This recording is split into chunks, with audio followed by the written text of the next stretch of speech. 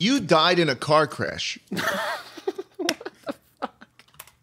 It's time to wake up, Minx. No. I'm being serious. Minx died in a car crash. I did die. Then who's on the show? Then who's on the show right now? No, I got revived, Well, okay? Like in a video game. Oh, you got brought better. her back. You got better. They brought her back. You actually, like, your heart stopped? Yeah, but it was only for like a minute or two. But listen, Christians, tune out here right now because I thought I was asleep during that time. I woke up to people saying, like, my mom sobbing and my dad, like... Oh, my God. No, my dad sobbing and my mom throwing up.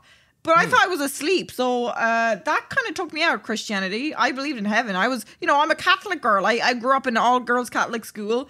I sung in choir every Sunday, practiced in the church every Friday. And then I died and everything seemed to be a lie because it just felt like I was asleep. Okay, so wait, let Holy me get this shit. straight. So you've actually experienced what it is like to die. Yeah. So, and what you're telling our audience right now, this is an exclusive, interview now with a dead then not dead person. It's just like falling asleep. So none of us should be afraid of death. I like that you're like... Yeah. I like that you're like, I don't like to talk about my first channel because it was called Panda and people call me a furry. Also, there's no God. I was there. No, Easy peasy to talk about the time that I literally died. That's fucking insane. Well, what the fuck happened? What Maybe happened? kids don't get into heaven. I mean, lately I kind of believe that. How did you die? Yeah, how did you die, Minx? Oh, so it was actually during my first ever seizure. Shout out epilepsy. My mom, my dad didn't know what it was, and they were too dumb to not wait for the ambulance. Mom and dad, if you're watching this, I do love you, and I would do the same in your position. So instead of waiting for the ambulance that they called, as I'm flopping around like a fish, oh God, I don't even want to see the angles from there.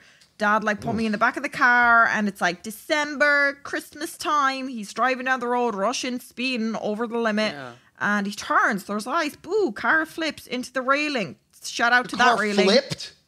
Yeah, I think it was twice. My God. Holy shit. Okay, so it was bad because you were having... and what do you call it? An epileptic episode? Is that what it would be? Yeah, Seizure. yeah, a fit or a seizure, whichever one. And then it then got worse because then you were in a snowy car crash and then you on the way died. to the hospital. Yeah, but look, bless up, Dad. He turned the corner and I fell out the, flopping around Bless up, the back. Dad. He Tokyo drifting around the corner. No. You know the back seats? I was falling, so I fell down between the seats, at the bottom. So he was freaking out, tried to reach back up to try and prop me up because, homie's foaming at the mouth and whatever. So as he was turning the corner, he didn't turn properly and the car flipped. But listen, this is the best part of the story. My favorite local restaurant in the town that we lived, the girl that I know from the restaurant was driving home in a taxi. It was late. It was 2 a.m. So technically she saved my life. My mom and dad were so grateful for her. Because she saw the car crash and was like, oh, let's take her to the hospital. And that was by the time, homie went beep, dead, heart stopped. And the hospital was only a minute away. Did you die from the seizure or did you die from the crash? Or I think it was a double negative kind of situation. That's the fun thing. We'll never know. They never even knew what my epilepsy was. They both said helped. They said it's... Yeah, they worked together to, just stop me. They worked together. So you were dead after the car crash and they drove you the rest of the way to the hospital and they brought you back to life? Yeah, I still don't know because my mom refuses to talk about the story properly with me because it's a trigger for her.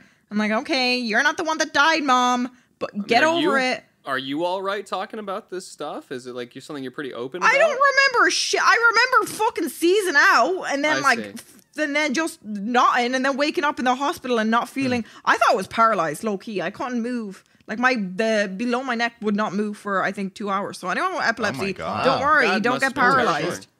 Yeah. So another question about that, Minx. Why did they bring you back to life? Oh, Jesus. Slat! What? The fuck? So given all this, what easily is the hardest, most traumatic thing we've had on the podcast so far. What part of the sandwich do you think you are? I can't believe you just said that. I can't believe you just called into question the hospital people like they would recognize. They were like, oh, this one? Yeah, no, cut it off. Cut it off. They pull the doctors out of the room. They lock the door, throw just away the key. Written in Sharpie on her body, just like, do not resuscitate. They already put the body bag over me. Not worth it. Her parents say she wanted to be a streamer when she grows up. They zip up the body bag. Oh my god. I know, they probably would have let me go in that case. They thought I had goals back then. Oh shit. Oh my goodness. Oh fuck. Wow. Okay. Wow. So Well, she's alive now. And she's on the She Chuckle is. Sandwich podcast. On the podcast, and it's a perfect segue. You know, given that you've experienced death, what part of the sandwich are you? Mayonnaise. Fuck you. No, you're not. Whoa.